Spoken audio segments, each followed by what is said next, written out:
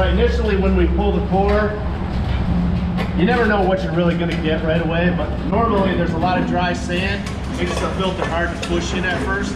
So we'll pull the core, let it drain, and then once it starts getting to be kind of watery, kind of lubricates the filter as you put it in the wall. It's easier to seat up against the wall.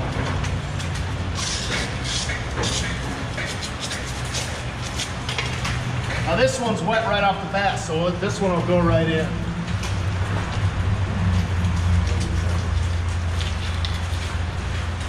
And once it's seated up against the wall kind of tight, Tim checks the bottom, make sure we're making contact. Then we'll start drilling pilot holes for lag screws.